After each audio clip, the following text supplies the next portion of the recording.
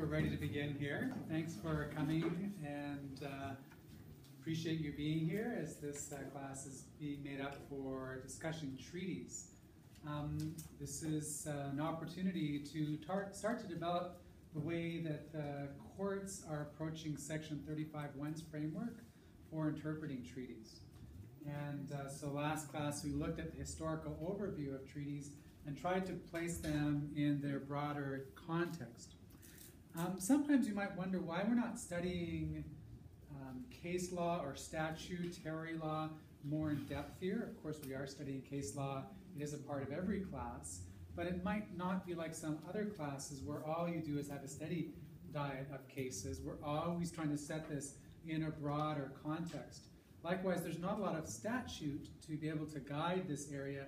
We saw the Indian Act as one of the few pieces that has been enacted, and it's old, anachronistic piece of legislation that doesn't have a lot of usefulness to First Nations people today. Another reason we continue to look at context is because that's what this field requires. I'm going to quote from a case from the Ontario courts in 1981 that's reproduced today in the Siwi case from the Supreme Court of Canada. The case is called Taylor and Williams, and it says this: cases on Indian or Aboriginal rights can never be determined in a vacuum. It is of importance to consider the history and oral traditions of the tribes concerned and the surrounding circumstances at the time the treaty relied upon by both parties in determining the treaty's effect. And so this is why each class, not only in the treaty rights context, but in the Aboriginal rights context, we're always contextualizing because the court says you cannot work in this area of law without considering the history and the oral traditions of the tribes concerned and the surrounding circumstances at the time that the cases go back to. You cannot consider these issues in the abstract, and so that's why we continually work through the particulars of each case.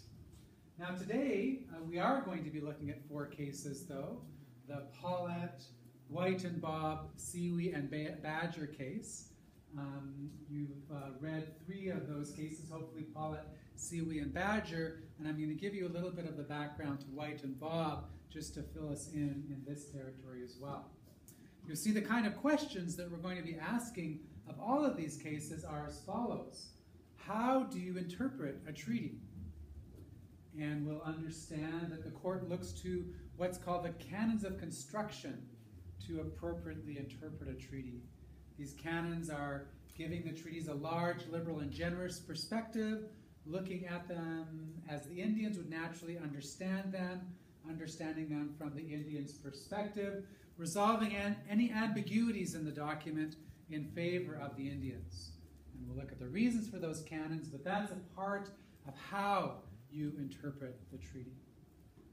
Secondly, we're going to ask questions about who can make a treaty. That is, what is the capacity of the parties in being able to negotiate this kind of an agreement? And we'll look at the capacity of the Indians, but we'll also consider the capacity of Great Britain and representatives sent out by Great Britain. Then we'll look at questions as to what are the rights that are protected by the treaty. And one way of saying that, what is its geographic scope? How big is the boundaries in which the treaty right can be exercised?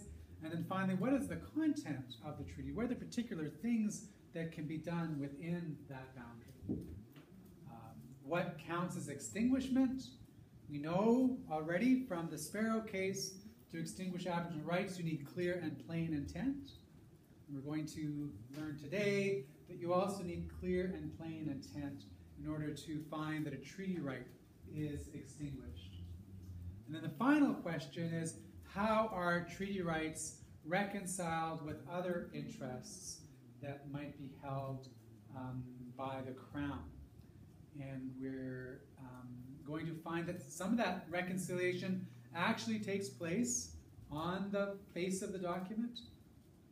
Other parts of that reconciliation take place by understanding, again from that Taylor and Williams case earlier, the surrounding context of the time, the history, understanding the particularities of the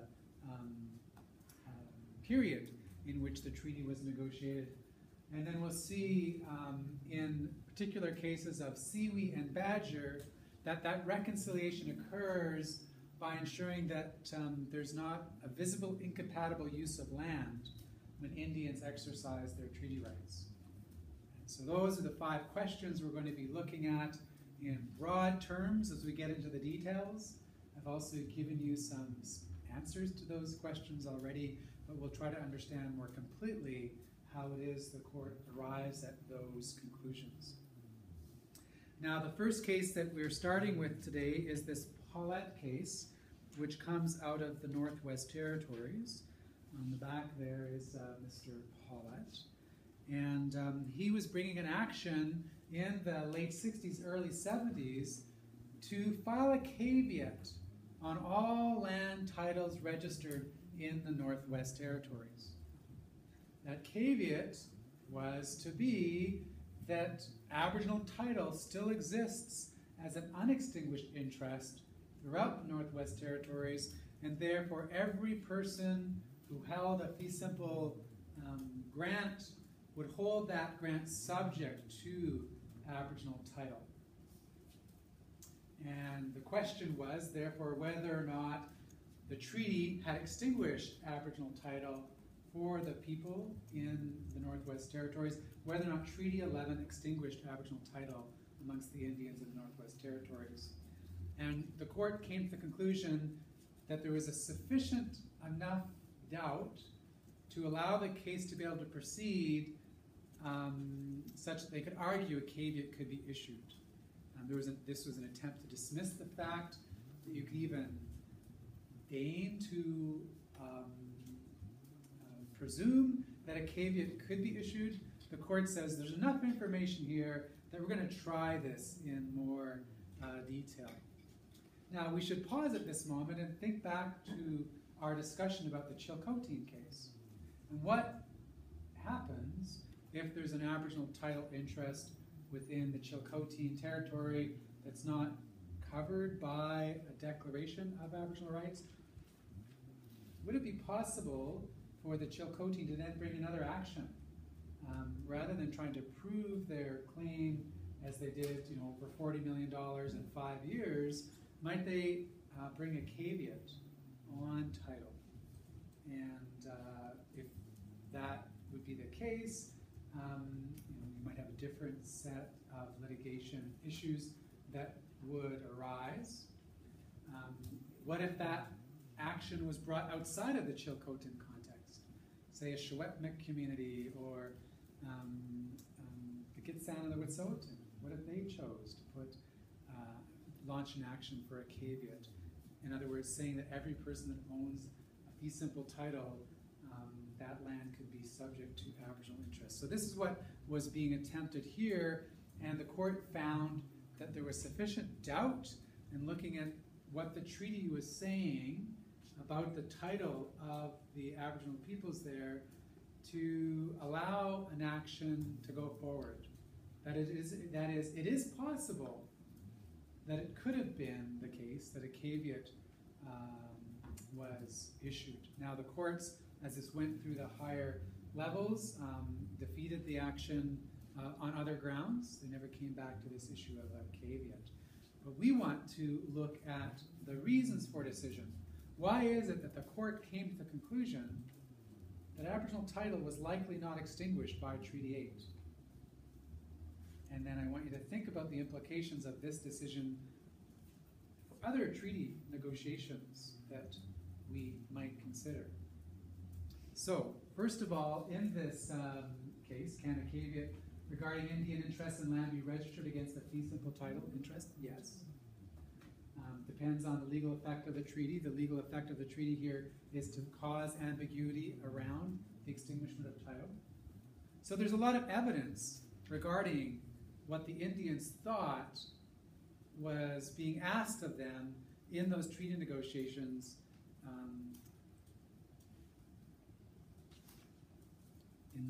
was it 1921? Yes, in 1921.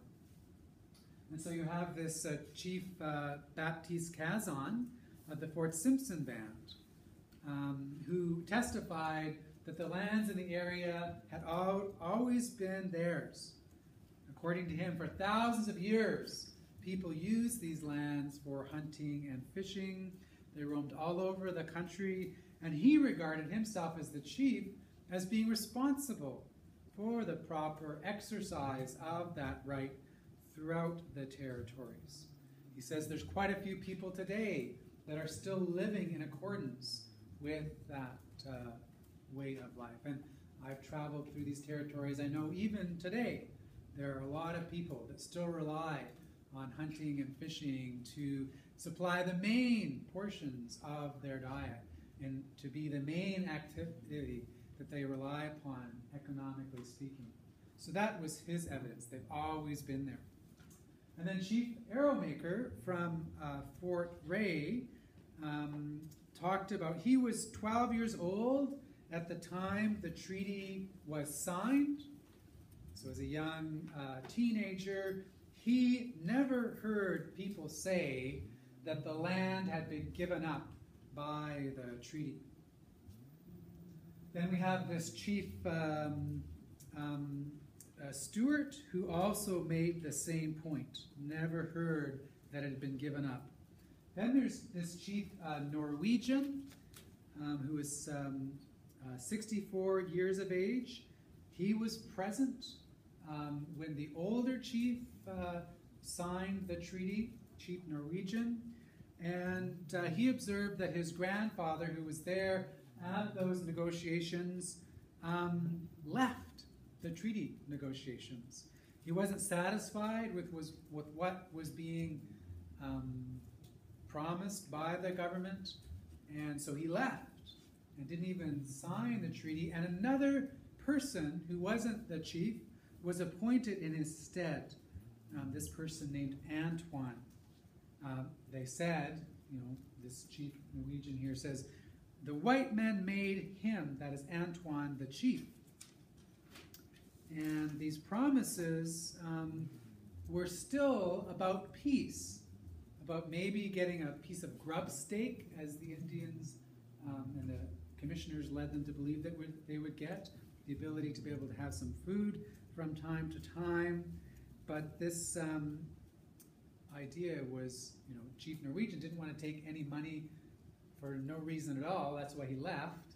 Chief Antoine steps in and says, well, even what I did, he's not the properly constituted authority, even what I did was just enter into a treaty of peace with the government. Then there's this Chief Bonnerouge, who also says land was not mentioned at the treaty. It was a deal to look after the people. So that's one part of the evidence, trying to understand this from the Indians' perspective. Then there are these orders in council that start occurring as early as 1891, repeated in 1892, and then finally put into effect in 1921. And the order in council says it's advisable to enter into treaties with a view to extinguishing Indian title in such portions of the same that as it may be considered in the interest of the public to open up for settlement. So all this oral evidence doesn't talk a moment about settlement, but the instructions of the Crown's negotiators were, let's get this land dealt with so that we can extinguish the land. But then the Treaty 11 itself says this. Actually, the order in council which authorized the negotiation of Treaty 11. So this is still part of the instructions for the negotiation. I'm on the bottom of 321 there. 325, sorry. The early development of this territory is anticipated, and it is advisable to follow the usual policy and obtain from the Indians cession of their Aboriginal title. So again, talking about extinguishment, but then a further fact is added here, and thereby bring them into closer relation with the government and establish securely their legal position. So part of the instructions were to create a relationship with the Crown and also to protect the Indians in their possession of the land. So these different instructions don't seem to have been communicated to the Indians in terms of the first piece, extinguishment. The second piece seems to be what the Indians remember, having a closer relationship with the government, having their lands be protected by the government. So in light of this conflicting evidence on the one side, everything we hear from the Indians, on the other side, that extinguishment provision, the court's left with two plausible interpretations about what occurred in 1921. One interpretation is that perhaps the government just confirmed its own paramount title, right? That idea of the underlying title of the crown is maybe all that it confirmed. And the second interpretation is that there was a failure of the minds of the parties to meet. Therefore, there was no agreement. Treaty 11 did nothing to deal with land. Maybe it even did nothing in relationship to securing other political and social rights that the Crown wanted in that territory. So the court looks at those issues and asks, this question: what does this case say about the failure to have the text of the treaty, which says, you can read that on 326, that the chiefs or the Indians do hereby cede, release, surrender, and yield up? What does that document on the one hand, how is that reconciled with this tradition at the time of the treaty that they were never asked to or considered to cede, release, surrender, or yield up? You could say, as per that first interpretation on the last slide, that all it did was confirm the Crown's underlying title. But you could even ask, did it even do that? It doesn't seem like there was a lot of discussion about where the Crown would have got this title from in the first place. It seems as though, as the court says here, it did not terminate Aboriginal rights. There was largely no meeting of the minds. We talked about the Indian feelings at the treaty. They were scared that they were being asked to do something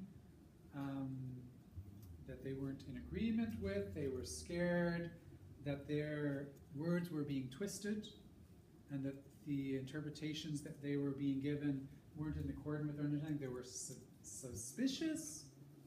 They felt like they were being manipulated. And some of the officials that stood on side, in terms of the, maybe not the officials, some of the observers at site, missionaries, the traders, when they wrote back to Ottawa about what was going on there, they confirmed this suspicion, this manipulation that the Indians thought that they were under there. Did the government interfere with these groups? It does seem to be the case, with Antoine being chosen over Old Norwegian. And there were also fairly large segments of the population that weren't present at the time the treaty was negotiated. And it felt to some as if an ultimatum was being given rather than a true negotiation occurring. And the treaty text was misleading in relationship to, it was never really felt that these people would pick up farming, that they would continue to hunt and fish. And there was worry about this idea of the surrender. So the result is that at least it can go to trial to figure out whether or not a caveat can be properly registered against individuals' fee simple title throughout that territory. So this tells you a little bit about what might have occurred in other treaties. I stress what might have occurred. I'm going to go back to this Taylor and Williams quote. Cases on Indian and Aboriginal rights can never be determined in a vacuum or even in the abstract.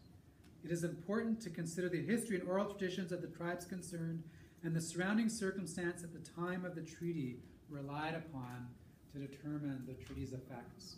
This Treaty 11 negotiations might not have been what occurred in Treaty 4 or Treaty 1 or the Robinson-Huron or the Peace and Friendship treaties, although it does raise a suspicion.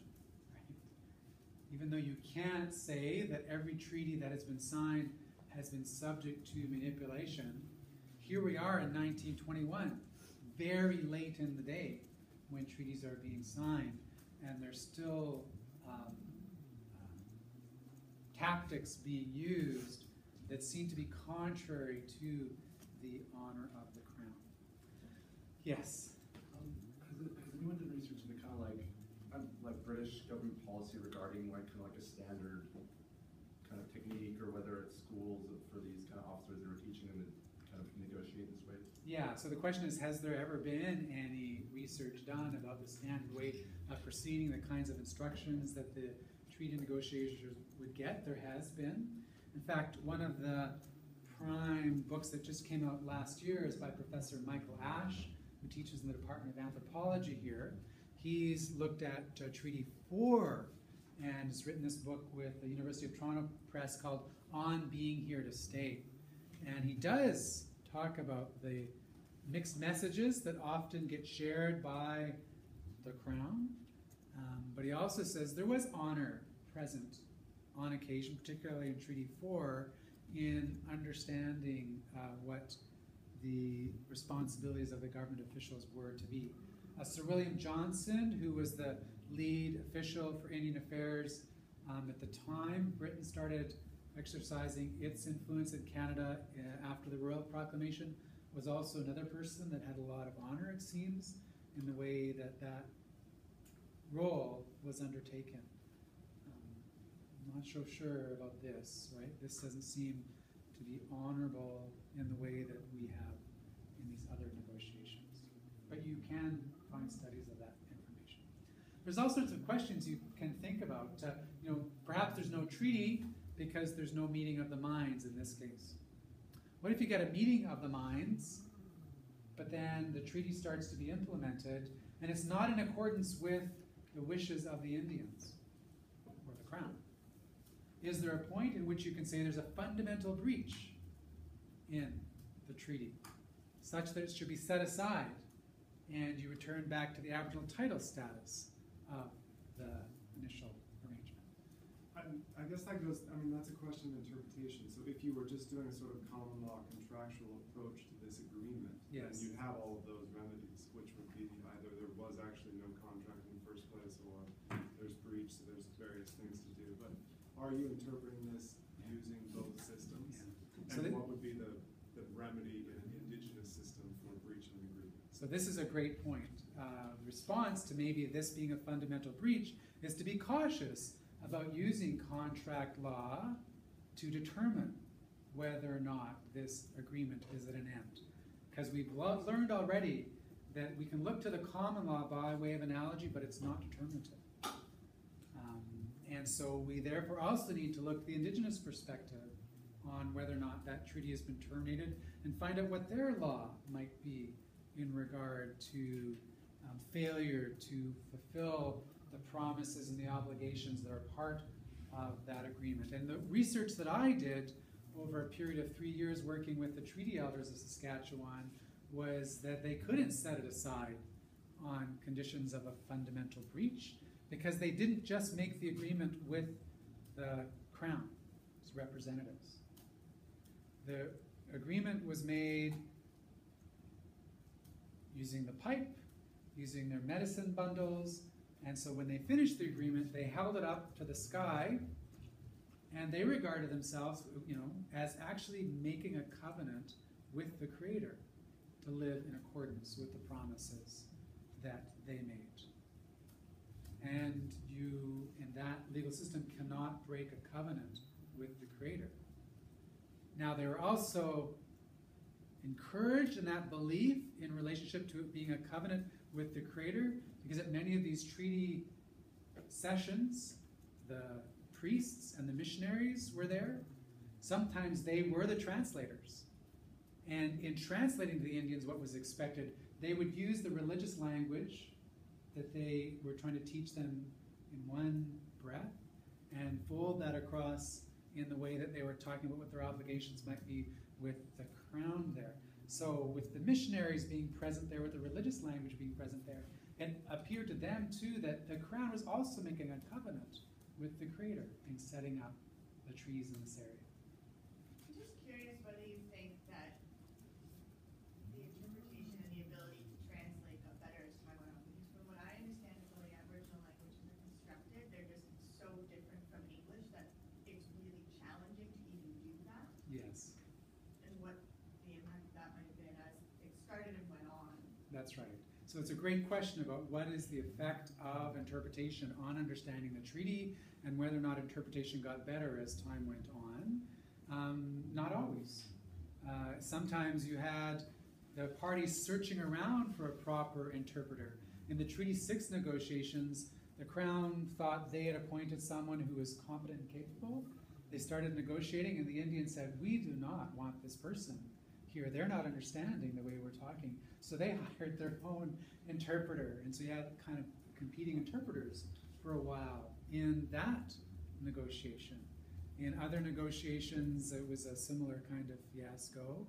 But then the question is, even if you did get good interpretation, is it possible to translate across the meaning of things? If the earth is living in many of these Cree, Algonquian-speaking Ojibwe type languages, and you talk about the seed, release, and surrender of land, how can you sell your mother, right? How can you really find that translation properly so that there is a meeting of the minds after that fashion? Having said that, sometimes I think and I agree with a lot of that, sometimes you can't get good translation. Having said that, language is itself amazing technology that even if you can't get exact meaning, you can get very close to what it is the person's trying to say on the other side. You often hear some Indian people saying, "We had no such word as self-government," or "no such word as treaty," or "no such word as," etc., etc., etc. Perhaps on the face of it. But most languages have the ability to be able to further develop in encountering new structures. So this is an example that my daughter Lindsay shared with me when she was learning the language about describing something like blueberry pie. Obviously there was no pies amongst the Ojibwe prior to the arrival of Europeans. And so what do you call this thing? Well, first of all, you don't call it a thing, you don't call it a noun. You don't categorize, you make it a verb, is the first difference. So imagine trying to describe blueberry pie not by its nounness, not by its fixity, but by what it would look like as an action item to be able to understand blueberry pie. And here's the word.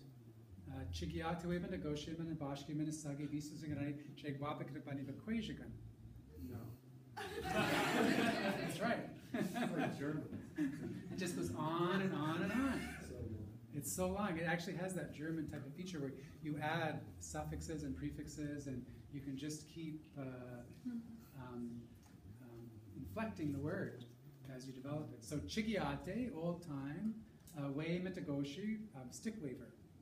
That's what they call the French people, because they would come with a cross, right? And they would wave that for absolution.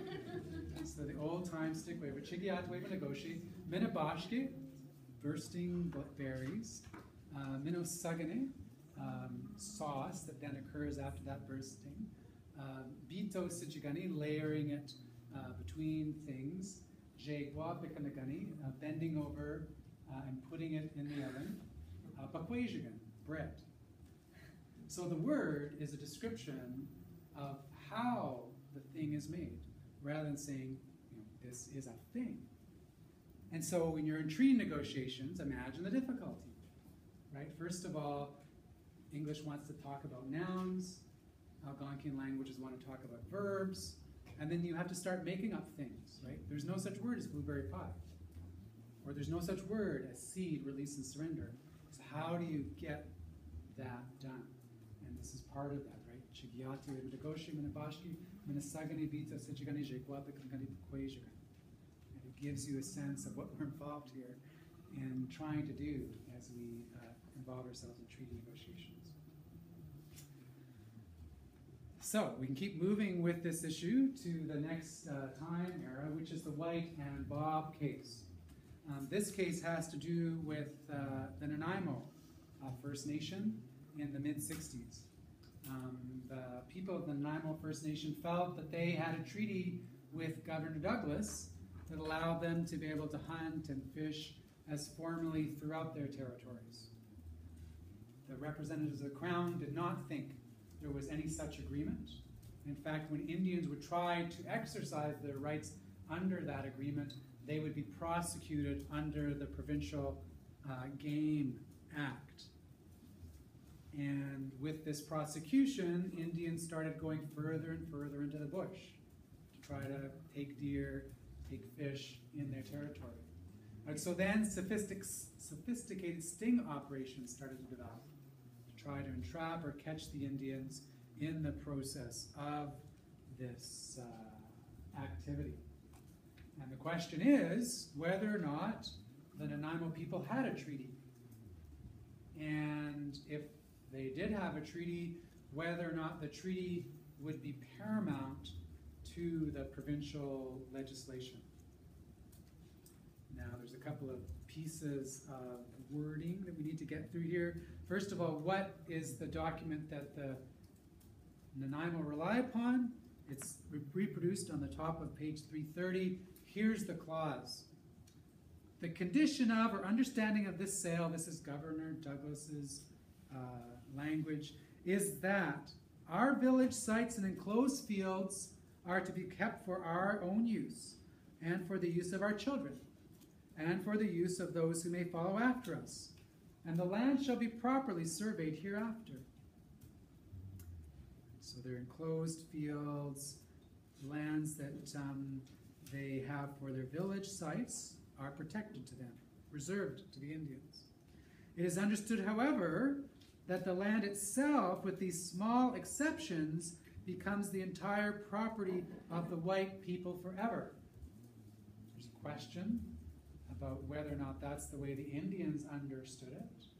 We'll get to that in a moment. But then, it is also understood that we are at liberty to hunt over the unoccupied lands and to carry on our fisheries as formerly. So this is what they're saying they have the right to do, is to be able to hunt on unoccupied lands. Now, why would it be that the provincial game law wouldn't apply in the face of this treaty in 1965, before we had Aboriginal treaty rights constitutionalized? Right? In that time, you would just think that the legislatures and Parliament were supreme.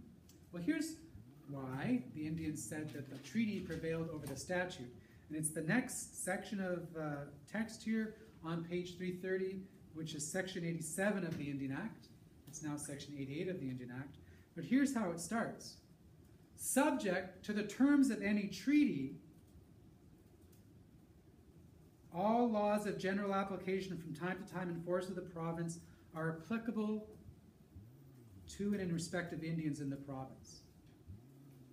So all laws of general application that the province passes apply to Indians, is what section 88 says, section 87 says. Subject to the terms of any treaty. So they're saying those laws of general application, the Provincial Game Act, do not apply to them because the treaty is overriding. Parliament has made its wishes known that the treaty should be paramount to the statutory provision. Now we're going to look at federalism in this section in particular in more detail a couple of weeks from now when we look at the case called the Queen versus Dick. But at this moment, we find that the court comes to the conclusion that this is a treaty. The Douglas Agreement is a treaty, and therefore the Indians have the right to hunt on that unoccupied land as formerly, and therefore the Provincial Game Act does not apply. But to come to that conclusion, the court has to ask, what is a treaty, and how do you determine what a treaty means? And the court says a treaty has to be understood as the Indians would understand it.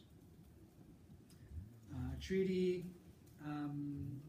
has to be given a generous interpretation to embrace all such engagements that were made by persons in authority with the Indians where these promises were held out. This upholds the sanctity of the British Crown, the court says. Now, just to look at that treaty for a second, this same treaty, the wording is the treaty language that also took place with 11 treaties here around Victoria and 2 treaties on the north of Vancouver Island. When settlers arrived on Vancouver Island, there was over 33,000 Aboriginal peoples living on Vancouver Island. That number fell dramatically, such that when the treaties were signed, you find that they're meeting with hundreds of people rather than thousands of people. So there are very few people engaged in the treaty negotiating process. But here's a map of the Victoria treaties, the Douglas treaties around Victoria. Souk and Beecher Bay and Esquimalt and this Gordon Head area, downtown, Mill Bay area, very small areas of land. The main site for the Kwanghan, Saanich speaking peoples and their villages was right here, and right down the bottom at Cadborough Bay. And when Douglas arrived, they moved their villages to Fort Victoria in that area. Douglas says when he sailed up to Fort, what would become Victoria, it was just a dense, dark bush with open spaces with big giant oak meadows with the Gary Oak there. When Douglas wanted to build that fort, he he asked what he should do of the his superiors, and they said you should enter into a treaty, you should purchase the land from them. And so this is what he regarded that he was doing. But when the actual negotiations took place, what often occurred is sometimes it was just a blank piece of paper, and so here's an example. Here's a piece of paper, and what happened was, as it was reported, is the Indians gave their consent. Did they give consent? The Indians marked their names. But notice how all those X's are in the same handwriting? And all the writing there to the side of those X's is also in the same. One wonders if even they marked the page. But then what happened is once those marks would occur, Douglas searched around for what the text should be in relationship to this agreement he had entered into. And the text of the Douglas treaties was actually found from New Zealand. The British experience in that part of the world was drawn upon, and that was subsequently inserted. So you even wonder what this agreement in terms of the text means for the Indians when, you've got this kind of explanation going on. Be that as it may, we do have a confirmation that the Douglas Treaty peoples here have the right to hunt and fish as formerly on all unoccupied lands. This is really significant. In 1987, there was a proposal to build a marina in Saanich Bay. And the Indians didn't like that proposal because they thought it would interfere with their fishery. Because in constructing the marina, you would get the eelgrass being dredged up. And dredging up the eelgrass would mean you wouldn't have the crab there. Would it influence negatively the mollusks that they might take? And then you might not get the same fisheries also going in there. So in that case, the court held that you couldn't dredge the bay for the purpose of constructing the marina because that would infringe, negate, extinguish the right to fish as formerly in that area. So it's an interesting decision because it tells us that we might not just be protecting the fish or the animals, but also the habitat in which the fish and the animals obviously reside. And so, environmentally speaking, treaties might be important to sustainability within territories, because if those rights are taken seriously, like in the Sanctuary Marina case, then that means that we need to have a healthy ecosystem under which other uses can occur. And of course, there is the question as to whether or not the Indians really thought that they were even extinguishing their land here and giving it over to the Hudson's Bay Company, subsequently being taken by the Crown. And right at Vancouver Island, that was the colony for a while, right? Vancouver Island was its own colony for a while, and then it was joined with the colony of British Columbia when it was, before it became a province, and then of course after it became a province. But the point of this case is to contrast it with the Syllaboy case that we looked at last class. Now we're looking at treaties as the Indians would understand it. We're starting to think about the honor of the crown, the sanctity of the crown, as they say here, in interpreting these agreements. Which brings us then to one of the big cases that you read in preparation for today, which is the Seaweed case.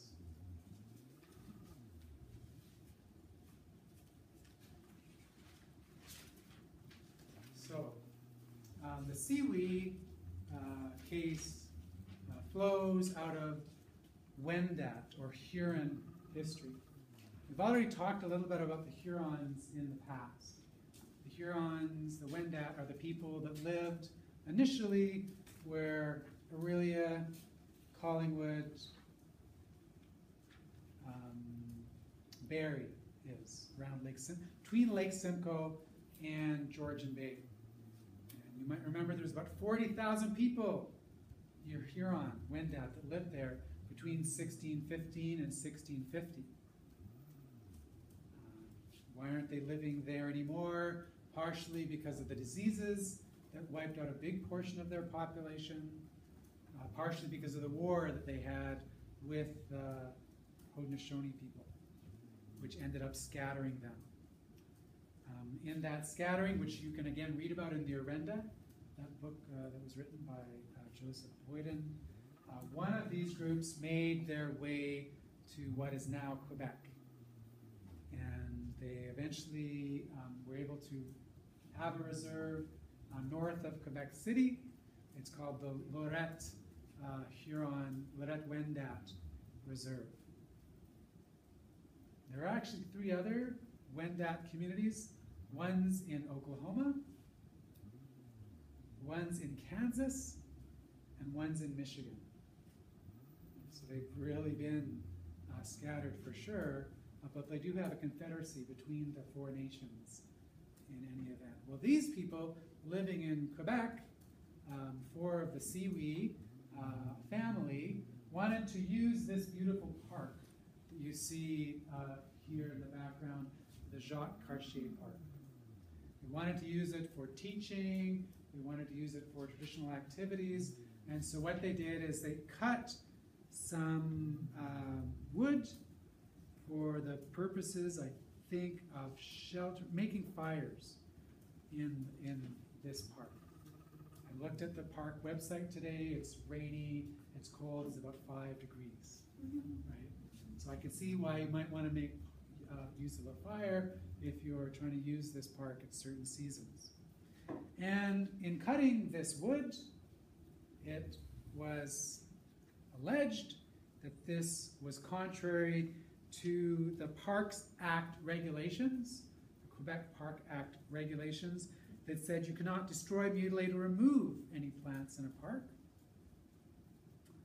and that camping and fires are permitted only in designated spaces. This was not a designated space, and therefore the Seaweed Brothers activity here, the Wendat activity, should be subject to a fine of not less than $50, not more than $1,000. So they're subject to a fine for building a fire in this park.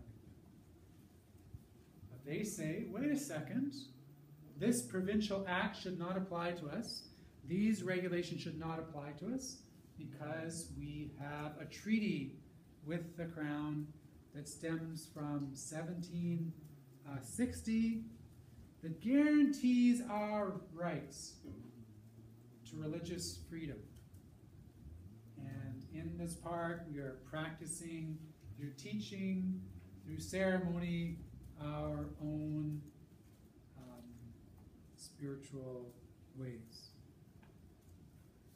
And so the question becomes whether or not this thing that the Wendat claim protects their rights to religious freedom is a treaty.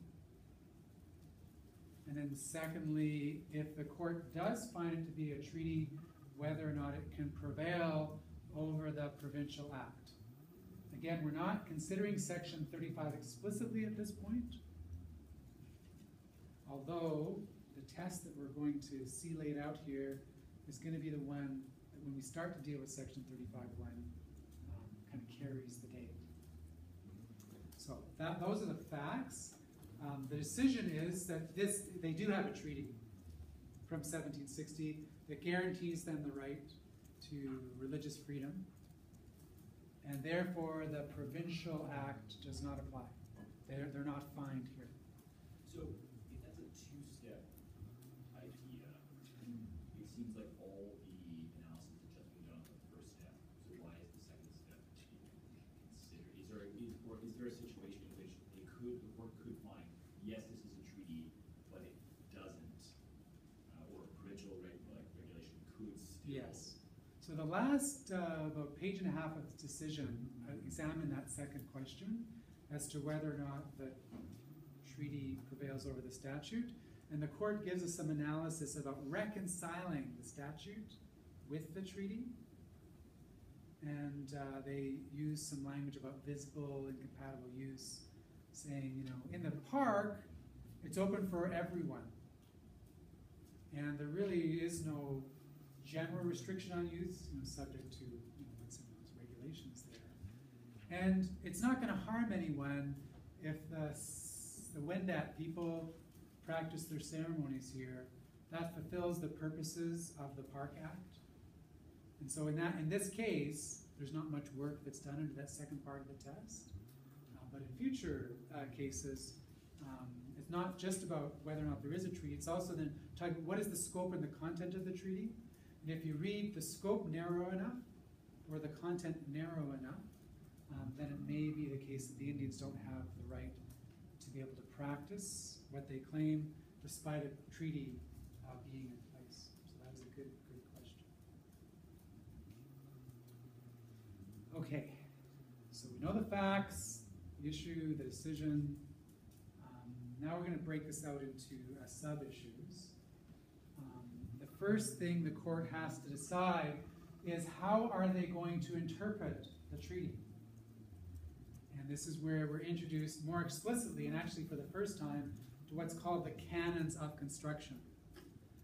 And the court says in the middle of page 351 that statutes, actually treaties and statutes, note that part, treaties and statutes relating to Indians should be liberally construed and uncertainties resolved in the favor of the Indians.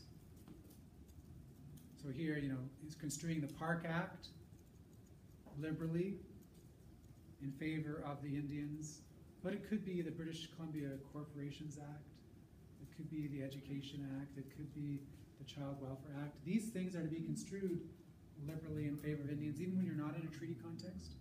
But treaties as well, it says treaties and statutes are to be construed this way, adopting a broad and a generous interpretation of what constitutes a treaty, also a generous interpretation of who has the capacity to enter into treaties. They're to be given a liberal construction. And then they quote from this case from the United States Supreme Court in 1899, justifying the reasons for this position. And I'm just going to read from that decision on the bottom of page 351. In construing any treaty between the United States and the Indian tribe, must always be borne in mind that the negotiations for the treaty are conducted, that is, on the part of the United States, by an enlightened and powerful nation, by representatives skilled in diplomacy, masters of a written language, understanding the modes and forms of creating the various technical estates known to their law, and assisted by an interpreter employed by themselves, and that the treaty is drawn up by them and in their own language. So on the one hand are all of these things that the government does. On the other hand, the Indians are weak and dependent people who have no written language and are wholly unfamiliar with the forms of legal expression, and whose only knowledge of the terms in which the treaty is framed is that imparted to them by interpreters employed by the United States. And the treaty therefore must be construed, over the page, not according to the technical meaning of its words to learned lawyers, but in the sense they would naturally be understood by the Indians. So there's a lot that's important and powerful and good for First Nations, Métis Inuit, as they enter into treaties here in trying to interpret things like the Douglas Treaty or Treaty 11, right? Because we know that you can't interpret it just in accordance with its Western formulations. And in fact, they have to be understood as the Indians would understand them. Then there's some language that's not so kind there, right? In terms of the viewing of Indians as being weak in the way that they formed their culture and entered into these kind of negotiated arrangements. I know this is sort of slipping back into the potentially dangerous contract context, but would you think that it's useful to think of this as in any way analogous to the contract referendum principle? Yeah.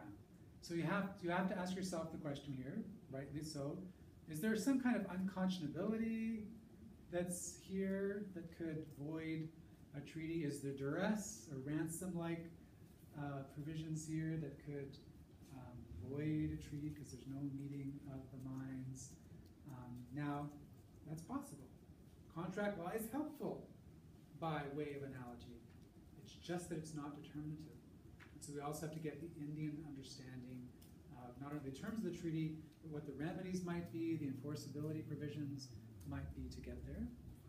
That's a good question and comment. Other things to say about this language. Let me give you a hypothetical. Say the Shwepmik people, or say the Kamloops Indian Band. They haven't entered into a treaty, they're in the interior of British Columbia, they negotiate a treaty today. They sign it this afternoon. They have a dispute tomorrow about what the terms of the treaty mean. Should this justification be used for interpreting the treaty? Should we be using Canons of Construction in interpreting modern treaties in light of what is said here? It is.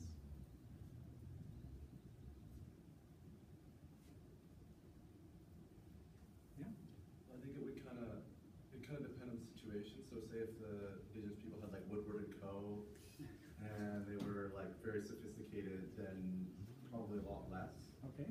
So if the party has representation by good lawyers and they do it in English, and most of the Kamloops people that are negotiating are also speaking in English, there'd be a lot less reason for applying the Canons of Construction and interpreting them in this large, liberal, and generous way on behalf of, in favor of the Indians, resolving ambiguity and doubt in their favor.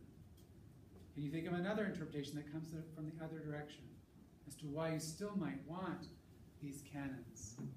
Yes. Part of me goes, who are we to choose? And say that, okay, well, this time around you have lawyers, you understand the language, and so we're going to take this, what's been proposed as the test and the way to work through this by the courts, and just not apply it this time because you probably knew what was going on. And so that to me also feels, the word I want to say unbalanced, but it's just Paternalistic? yeah.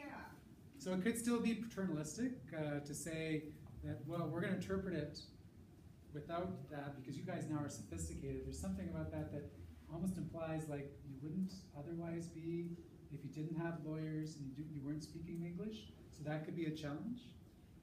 It might also be that the power imbalance may have been corrected to some degree in terms of knowledge and familiarity with the system that's being used, but not necessarily in terms of the scope of choice Okay. that's available. If people are caught between the possibility of multi-million-dollar litigation or agreeing to a treaty that may not Yes. produce the types of things that they actually want, that may not actually be honored thereafter, Yeah. there's still a power imbalance. So this is good, right? It may be that we would still apply the canons of construction with lawyers. It's all done in English because we're also concerned about another kind of imbalance of power between Crown and First Nations. Now, that is a live issue as to how that is going to be resolved. It seems as though the court, though, is coming down on the side of we don't need the canons of construction anymore. If the Indians have lawyers and speak English, the court doesn't seem to bring out the remaining power imbalances that are there that might still want you to see those canons of construction applied. The reason I had that, have you do that little bit of analysis though, is because I wanted you to think about the reasons for the canons. Is it just the difference in their cultures and language? Or is there something about the difference in the way they're situated to one another that would also give rise to the need for this kind of interpretive tool? Yes? It seems like there's this literal, the canons of construction idea needs to go part and parcel with, I guess, what we get in Delgamuukw, which is, in the Supreme Court decision Delgamuukw, which is evidentiary issues need to be broadened. Because how could you really prove, it's difficult to prove, say, in an early 20th century treaty, how the Indians understood that treaty, if you don't expand what's evidence of that understanding. That's right. How could you even get to proof, is the comment here, unless you expand the understanding of evidence itself? And these canons of construction are like Delgamuukw, in that they expand what can be considered, as we'll see in a few moments. And then even as we're interpreting different things that we might not otherwise consider, we're construing them in a way that tries to give benefit to a party that wasn't negotiated in English, didn't have legal representation, and also felt an imbalance of power in that way. So it's nice, you did a good job there of drawing a link between the Delgamuukw formulation of generosity in relationship to evidence, without straining the constitutional structure, they say. Likewise here, generosity in finding evidence about whether or not there's a treaty, whether or not there's capacity to enter into a treaty. These canons are useful in that regard. So then the court will, with that canon in mind, start to interpret what the capacities of the parties are. And first of all, they look at the capacities of Great Britain, and the argument was Great Britain had no right to enter into a treaty here that they would consider enforceable, because at the time, the French government was the European authority that had responsibility for where the Huron were living. So Great Britain has no authority, the argument is, because they had no land in this part of North America.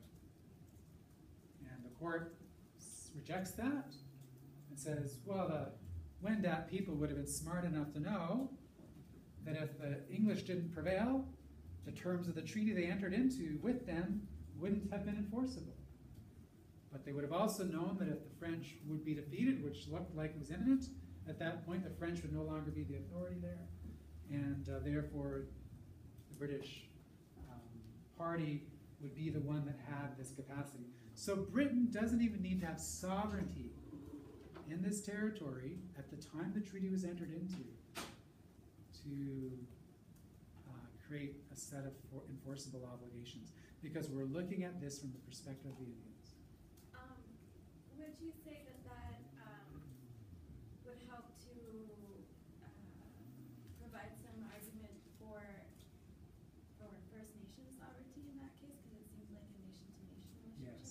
Yes, in fact, this case really builds up Wendat and First Nation sovereignty and says these people were part of this, were treated equivalently and equally to the kinds of sovereignty that Britain and France were most familiar with.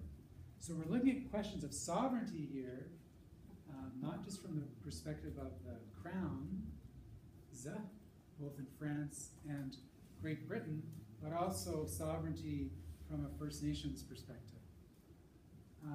General Murray, the crown argued, did not have capacity to enter into this agreement because he was the fourth official down the list in terms of seniority in this part of British North America.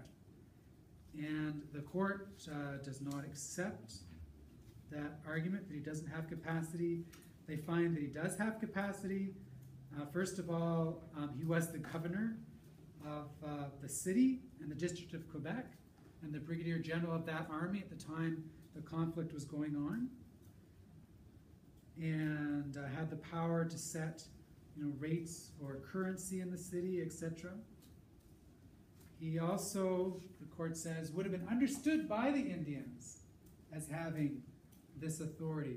From the Indians' point of view, from their perception, he had capacity to enter into the treaty. Therefore, Governor Murray had actual authority from the British perspective. He also had authority from the perception of the Indians. The Indians could have reasonably assumed he had this capacity. And then third, the Indians, the Huron here, have this capacity. The Crown said, they can't enter into a treaty here. This is not their traditional territory.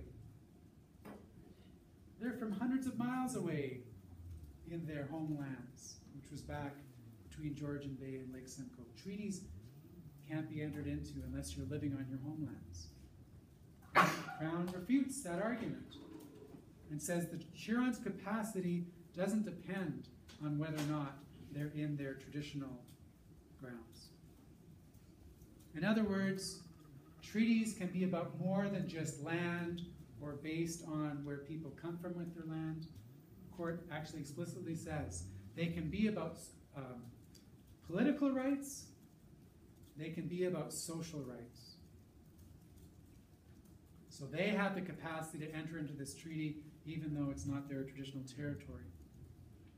So all three have the capacity, and you'll note how we use the Canons of Construction to be able to get to that conclusion. Now, is this a treaty? The wording of the treaty is as follows. I have to find it. I can't find it. The wording of the treaty promises them, let's see, here we go, bottom of page 356. These are to certify that, and that's just the first sentence.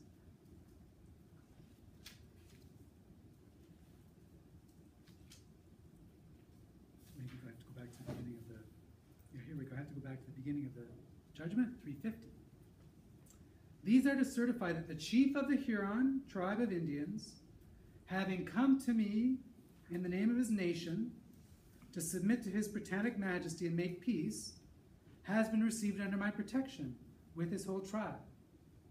And henceforth, no English officer or party is to molest or interrupt them in returning to their settlement at Lorette. And they are to be received upon the same terms with the Canadians, being allowed the free exercise of their religion, their customs, and liberty of trading with the English, recommending it to the officers commanding the post to treat them kindly. So, Crown says this isn't a treaty. This is just a one-time event to certify that they can travel back home off the battlefield and not be molested and disturbed. The Crown also says that the wording is only a personal undertaking on the part of Governor Murray, not binding on other parties, that There's no formalities as a part of this either, therefore it's not a treaty. The court says we can't just look at the wording alone. Right? We already know that from the Jones and Meehan case. We've now seen this from the White and Bob case and the Paulette case, that what you have to do is look at the wording in its broader context. And so what the court does is take in extrinsic evidence to understand the wording of the treaty. And part of this evidence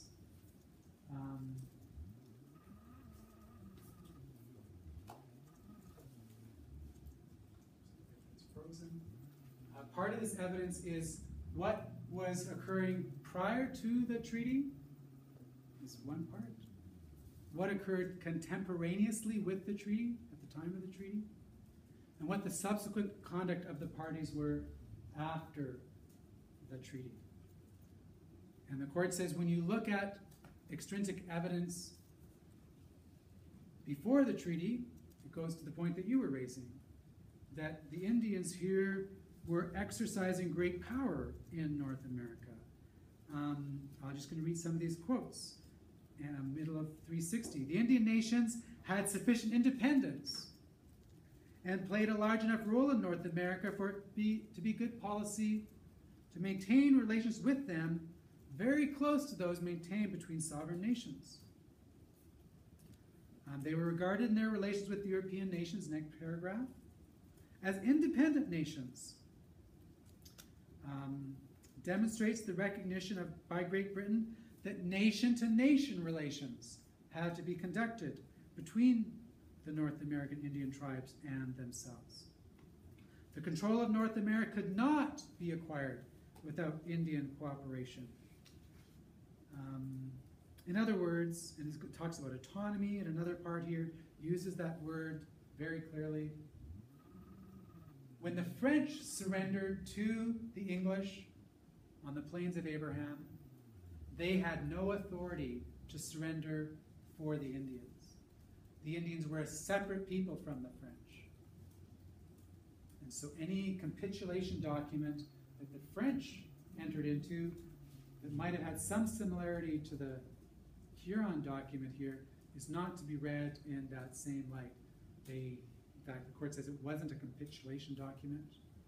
It recognized that the British Crown was going to have to continue to try to secure their cooperation. They defeated the French at the Plains of Abraham. They did not defeat the Indians. Therefore, the treaty, in its historical context, had that background. Then contemporaneously, General Murray was under a lot of pressure at the time the treaty was transacted. His troops were still crossing the river at Montreal. He had to march there himself. It was a few days after that they exchanged wampum belts. And in exchange of wampum belts, there's a solemnity indicating this is more than just a personal pledge on the part of General Murray. This was something that represents the Crown and their relationships with the Indians. And then finally, subsequent conduct, like the record afterwards, also shows that it could be considered a treaty. We lost our PowerPoint here. Extinguishment. The Crown next says, well, maybe it's a treaty, but certainly that was extinguished. The court's answer to that question is extinguishment has to be clear and plain. And nowhere in that document I read to you does it talk about them extinguishing their rights. The Treaty of Paris, which put an end to the conflict between France and Britain, didn't extinguish Indian rights. The Royal Proclamation didn't extinguish their rights, in fact, recognized Indian rights. The legislative history is silent on this treaty, but the court says the failure to use the treaty in a legislative sense does not amount to its extinguishment. Silence, again, cannot be extinguishment. And then the last point in the judgment is the one that we asked and talked about a little bit earlier, which is the purpose of the Park Act allows for public access.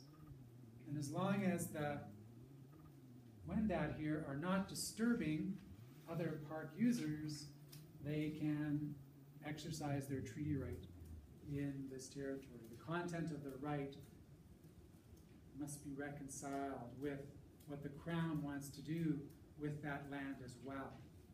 And you're going to see that same conclusion is going to hold in the Badger case, which I'm going to talk about just in a moment, but I want to just put this hypothetical before you. So they're, burning a fire, having some ceremonies. Here, no issue of it being irreconcilable. But the Wendat people used to have something, and maybe still do have something called the Feast of the Dead, where they used to disinter the bones of their ancestors and other nations that they came into contact with after a certain period, and they'd rebury them with the idea that their friends and enemies would mingle together with one another and be happy in the next life. And a black dog or a dog was usually sacrificed to seal that ceremony. So they go into the Jacques Cartier Park, and now they're not just burning fires, but they slay a dog. Would it be the case that the court would have found there's a reconcilable use here? The court doesn't answer that question. I don't know if you have a sense of that. On one read of what the court says, it should be permissible. We're trying to get at the common intent of the parties here, giving full effect to the spirit of conciliation. There needs to be necessary flexibility. You can't prejudice the Hurons' interests. But the Crown did want to secure its use of those territories as well, so the Hurons would have understood that they couldn't go into someone's backyard and cut down trees. Right? So the geographic scope of their right to exercise treaty doesn't go into someone's backyard, but does it extend to a public place where they might be doing something that's not against the law here formally, but might not be regarded as so reconcilable as Indians burning wood. I don't think there's an answer to that question at this moment, but I think you can speculate with me, given some of the debate that's occurring this election around people with differences and the way they present themselves for citizenship ceremonies, and what's reconcilable in living together in our country with one another. Maybe the fire qualifies, but we'd have a more difficult time with the dog. Of course, probably other statutes would kick in at this point and be a part of figuring out reconciliation. Which brings us to the last case, which is the Badger case. So now we're on the prairies, and we're in, actually even into the woodlands of northern Alberta, northern British Columbia, northern Saskatchewan, and the southern parts of Northwest Territories. Treaty 8 gives the Indians the right to be able to hunt. But the question is, can the Indians hunt on private land? So here's the clause, page 372. And Her Majesty, the Queen, hereby agrees with the said Indians that they shall have the right to pursue their usual vocations of hunting, trapping, and fishing throughout the tract surrendered as heretofore described, subject to such regulations as may from time to time be made by the government of the country, acting under the authority of Her Majesty, and saving and accepting such tracts as may be required or taken up from time to time for settlement, mining, lumbering, trading, or other purposes. What's that saying? Indians have the right to hunt in their traditional territories that are subject to the treaties, unless the lands are taken up for mining, lumber, farming, trading, or other purposes. Now, these three were hunting. One was hunting in a swamp. There was no visible sign of any kind of settlement around him. One was hunting where there was a farmhouse close by, but no fences or signs posted. And the third one was hunting in an area that was unfenced. And there were signs posted on the property, but he was unable to read them from the road. The question is, all of these three areas are private land. The swamp, the farmhouse, it kind of looks abandoned, the field. Can hunting occur on those territories? The court says no to where the farmhouse is. The court says no to where the fence is. The court says, yeah, probably to where the swamp is. In other words, Indians have rights to be able to hunt, fish, trap on private land as long as there's not a visible incompatible use with their hunting, fishing, trapping rights. And it appears as though the Indians would have understood, using the Canons of Construction, that if a house was built, they shouldn't be shooting there. If a fence was put up, they shouldn't be shooting there. But in all other places, they can fill their boots. They can exercise that right. If there's no internal limit in such tracts of baby taken up, theoretically, what happens if 100% of it becomes taken up? Good question. What if you're in an area where all the land is taken up? That could amount to an extinguishment of the right without ever having to go back to the negotiating table. Now, the Mikisew Cree case, which I think we're going to come to at another point, says even in that point of taking up land for the purposes of settlement, mining, lumbering, trading, etc., there's a duty on the Crown to consult and accommodate the Aboriginal right to hunt, fish, and trap. The Crown tried to say in Mikisew Cree and other cases that we don't have to consult with the Indians about that because there it is in the document. We already said we can take it up. The court says no, treaties are about reconciliation that's ongoing. It's not just at the time the treaty was entered into, but it's through every instance of time, including when the mining proposal comes forward, the timber, the other proposals come forward. That's a short answer to that question. I'm sure there'll be more to say about that in future classes. So we're at the end. We were able to talk about these 5 issues, right? How do you interpret a treaty? You use the Canons of Construction. Who can make a treaty? Who has the capacity? You look at that as the Indians naturally understand it. What rights are protected by the treaty in terms of scope and content? We're considering visible, compatible use. The goal is reconciliation. When will courts consider a treaty right extinguished? Only if they're clear and plain intent. Silence does not extinguish a treaty right. Non-use in the government's term does not extinguish a treaty right. And how is a treaty reconciled with other interests? In this case, again, as the naturally would be understood by the Indians in accordance with their views. So next class, we'll pick up the martial cases, the fishing cases dealing with the peace and friendship treaties in the maritime. So thank you. Have a great Thanksgiving. And don't come next week. Remember, no class Wednesday. We'll be meeting the following Monday.